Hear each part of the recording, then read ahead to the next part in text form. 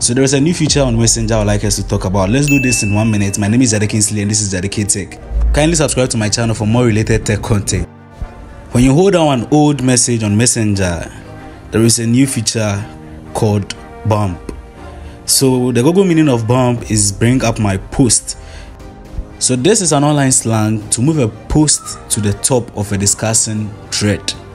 So as you're seeing in this video, when I click on it, you can see the old message, which is hello, has recopied itself again as a new message. Moreover, this feature allows you to quickly mention and resend a message without copying and pasting or replying, just like drawing the person's attention back to the old message. Thanks for watching. Kindly subscribe to my channel, and also don't forget to turn on the post notification so you'll be notified anytime I upload a video on here.